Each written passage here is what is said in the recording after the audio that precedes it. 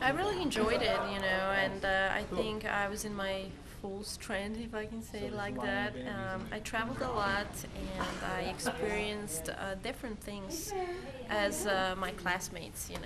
My classmates didn't really get an opportunity to travel that much, and I just enjoyed it. I enjoyed being able to compete and go to different places, meet different people.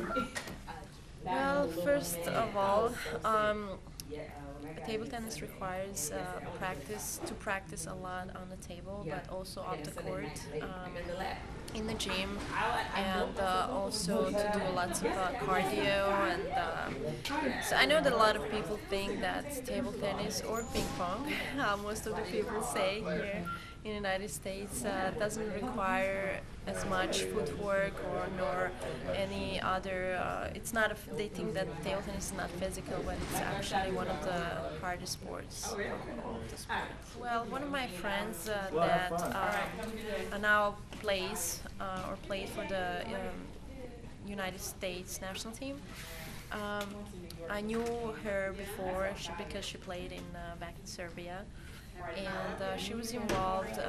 She was basically under a scholarship at Texas Wesleyan, and she was about to leave the school, and then she told me that they're looking for a player, and then I basically heard about the program from her. They were looking for a certain, how should I say, player, and then with I guess good results, and then basically that was it. And then of course, you know, to be able to study, and I was really at that time I played in Germany, the first league, and I was really tired, and I was under a very busy schedule there, and that's when I decided, okay, now I want to try something else other than just playing table tennis. That certainly is fun part of all of it, and I really enjoyed it. And I didn't really had opportunity to do that while being in Serbia,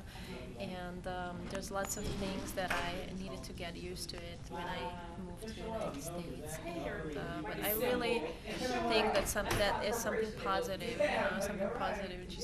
It's fun. It's really fun. It was. I mean, it's a comedy, and it's definitely a perspective of table tennis that I really never thought of. But I think it's okay. It's cool.